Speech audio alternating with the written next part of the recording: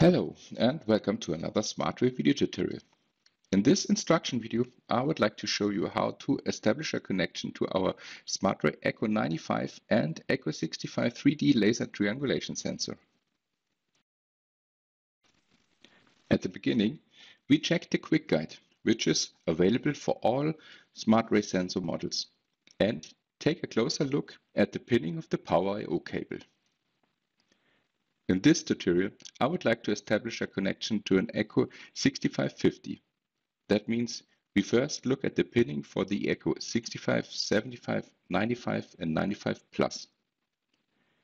Here we can see that a 24-volt DC power supply must be connected to pin 1 with the blue-brown color coding to ground and pin 2 with the brown-red color coding to plus 24-volt DC. The wiring of the laser safety pins is just as important as the power supply to the scanner. In our ECCO 6550 model, pin 8 with the blue coating must be also connected to 0-volt DC, meaning ground. And pin 9 with the white-yellow coating must also be connected to plus 24-volt DC. Regarding the ECCO 95 Plus models, it actually relates to the power supply of the laser unit. That means you can run one of the two inputs, for example, through a door contact, and as soon as the door or the housing opens, the laser is deactivated immediately. The current picture shows a very simple wiring possibility via terminals to be able to operate the sensor in a laboratory power supply. The bridge between the 24-volt DC power supply and the laser safety circuit can be seen clearly. At this point, it's important to mention when using a start and data trigger source, like a light barrier or an incremental encoder, a 0-volt DC potential equalization must be established between the source and the power supply of the scanner.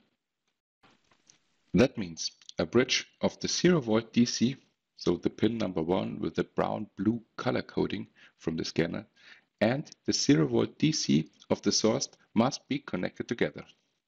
Finally, the laboratory power supply has to be set to 24-volt DC.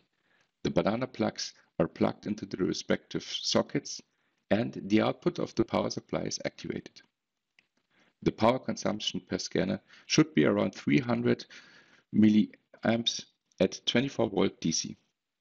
This was the first part. The power supply for the scanner and the laser unit is established. The second part of this tutorial is about the correct configuration of the network connection. First of all, it should be pointed out that SmartRay sensors only have to be operated with a one-to-one network connection. This means no hubs and switches should be used. Furthermore, when using multiple scanners in one application, it is advisable to place each scanner in a unique subnet. This, for example, shortens the connection time. The graphic shows a possible network configuration. As you can see, each sensor and the associated network interface are located in a unique network address area.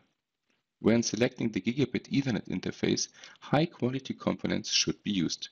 We have good experience with manufacturers such as Intel and Broadcom.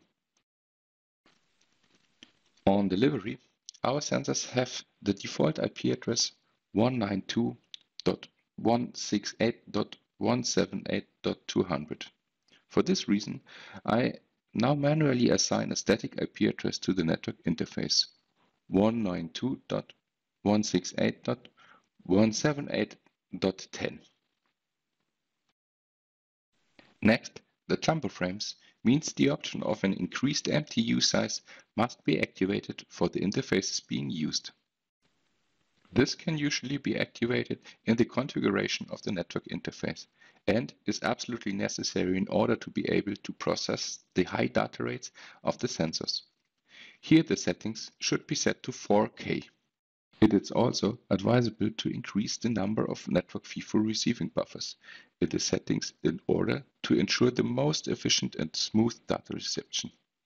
Finally, only a possibly activated firewall stands in the way of a successful network connection. For performance reasons, it is recommended to completely deactivate the firewall. specifically for the sensor network used.